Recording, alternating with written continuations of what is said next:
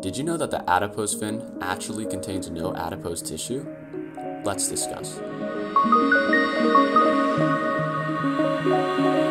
What is up, fish people? In today's video, we talk about the myth, makeup, and function of the adipose fin.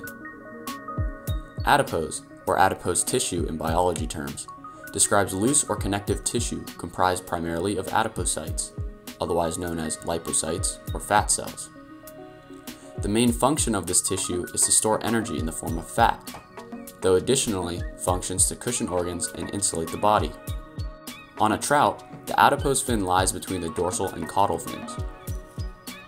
Because the adipose fin is not rayed, meaning bony or spined, and appears as an unsupported finlet, one early hypothesis was that the fin stored fat, or adipose tissue.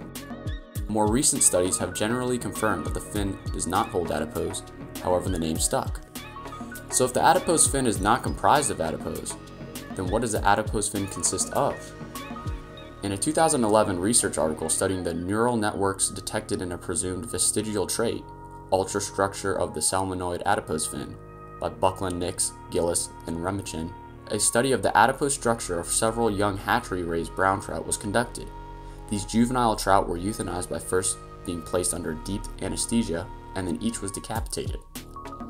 Adipose fins were then removed and prepared for electron microscopy. In their examination, Buckland fins and all found that the adipose fin of juvenile brown trout comprises four main layers: epidermis, dermis, hypodermis, and subdermal space. The first three of these are continuous with the layers of the integument of the trout, or the tough outer layer of skin.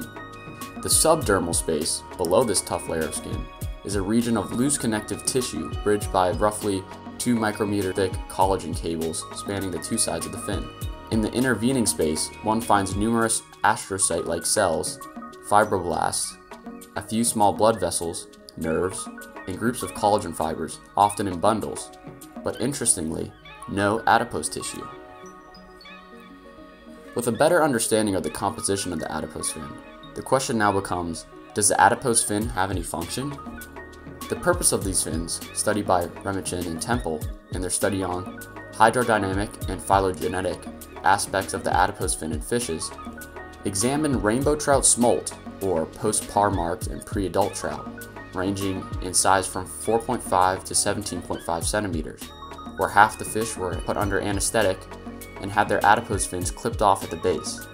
After a 51-hour recovery time, the trout were videotaped swimming in various water velocities inside a glass flow chamber, after which a playback recording of the swimming behavior of the fish was then analyzed. The results showed the removal of adipose fin on swimming performance on 7 independent trials conducted on rainbow trout smolt produced an average 8% increase in caudal fin, or tail fin, amplitude relative to unclipped fish across all flow velocities. This shows that the caudal fin was worked more on fish without adipose fins than on fish with this fin.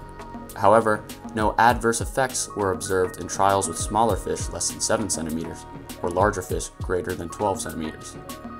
Maybe due to the adipose fin being too small in fish under 7 centimeters and insignificant to fish over 12 centimeters with larger, more developed caudal fins. The results of this experiment show that the adipose fin may function to control vortices enveloping the caudal fin during swimming, or alternatively, function as a passive precaudal sensor to turbulent flow. In layman terms, the adipose fin is believed to act as a sensor for the caudal fin. Acknowledging the adipose fin's composition, it seems likely that the nerves found in the subdermal layer of the fin could help aid the trout in sensing and adjusting its caudal fin to turbulent flows, in turn leading to improved swimming performance.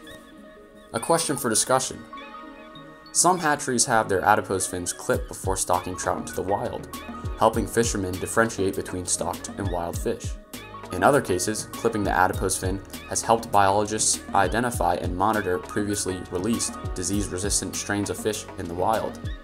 From the research, it appears that only the trout in the 7 to 12 centimeter range depend on the adipose fin for swimming performance, and only in turbulent waters.